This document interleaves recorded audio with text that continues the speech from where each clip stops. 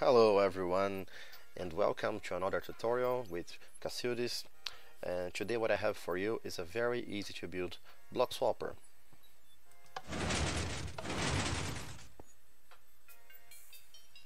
As you can see, it's like one of those infinitely expandable designs, and it's really easy to build, guys.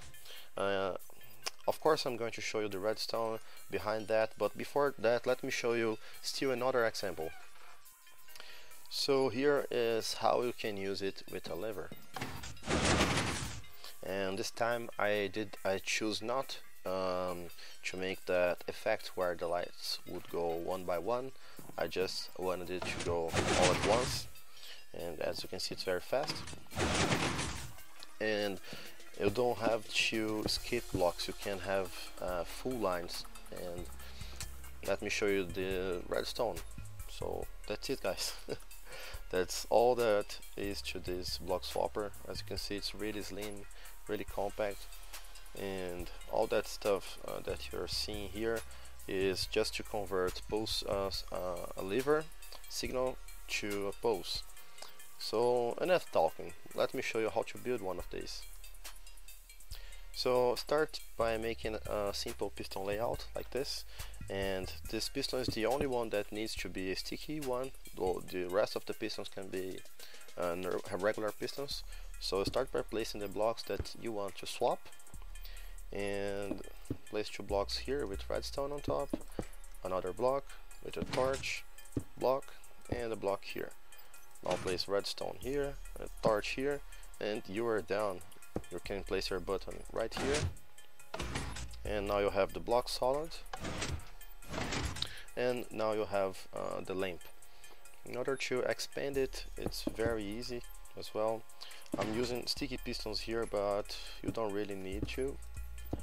It's just because they will work the same in this case. And redstone here,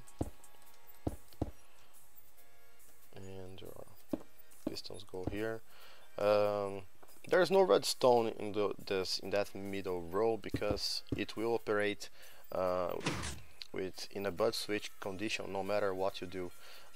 In the beginning I tried to put to place repeaters behind that, but even though you have repeaters here, it will behave as a bud switch anyway. So, well, at least it's even more compact. Alright, as you could see, by placing those lamps, the blocks got updated, and now you can get the signal back here, and let's test it. Alright, and your wall would be right here.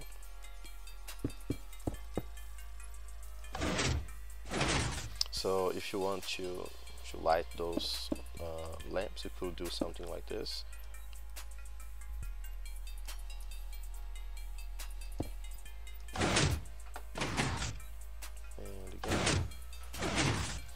Yeah, you don't even need that signal. You could do something like this, place a torch here and turn it on, and it would work. That's exactly what I did here. Behind those things you can see that I used levers, and that's how I power the lamps. And also here between the units I used repeaters to give it that effect. I don't know what to call it, this wave effect on that. And the weird things is, because this behaves as a bud switch, you have to use those pistons here to update the other guys if you're not placing them close to each other, like in the example that I'm making with you guys. So if you decide not to have one of those, like this, the rest of them will not work. See? It's very weird, but that's it, guys. You have to have something to update that piston. So let's try it again. Yeah, as you can see, it works now. And let me let me rebuild the system.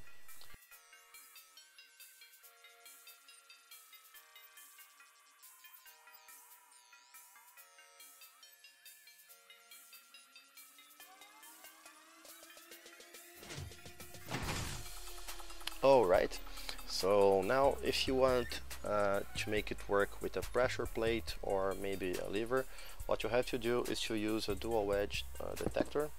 So in order to do that, you can activate this circuit with a 3-tick pulse.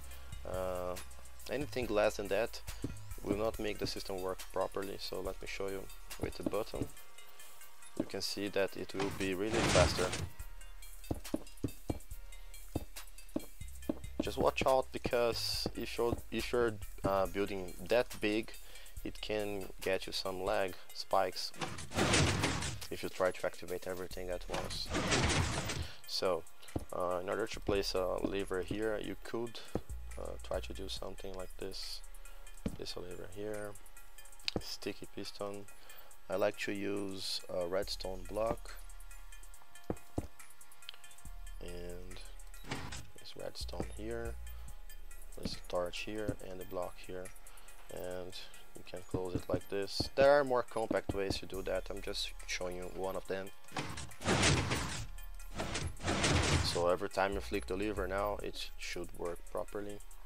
And let's light it.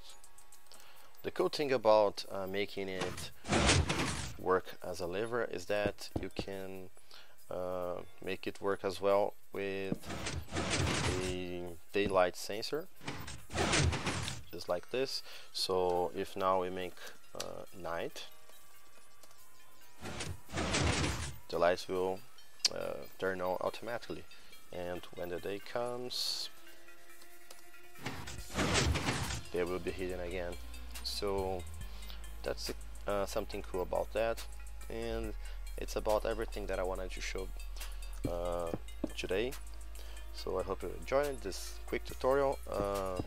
I made that inspired by MacBean. We were trying to get some lights in the castle, and I believe that he can use the circuit. It might be helpful.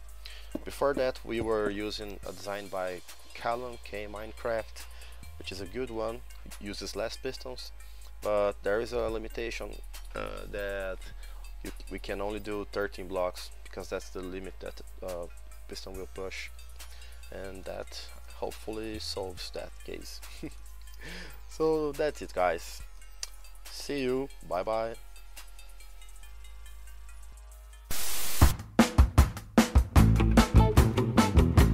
What we can do, and I want to show you that those circuits are indeed very simple and very nice to have around.